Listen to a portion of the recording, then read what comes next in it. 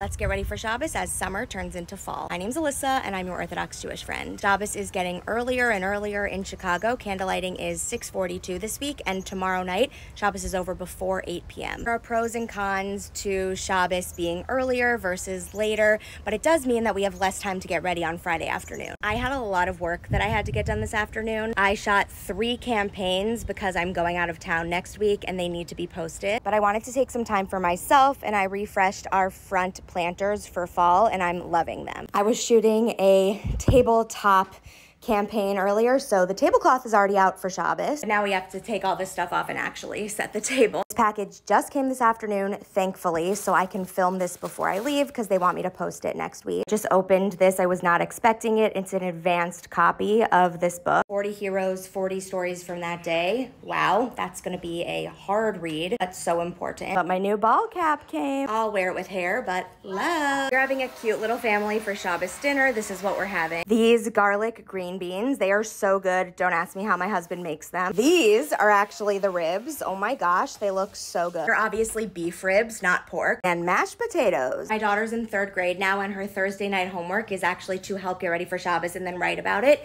So she actually made the mashed potatoes all by herself this week. One woman in this house has to know how to cook. We'll also have challah and dips. Feed the dog dinner when it's her dinner time. You have to actually feed your animals before you feed yourself. Dinner. You're a good girl. I'm gonna sit down and take 5 minutes for myself, and then shower and finish setting the table. Good Shabbos and happy weekend.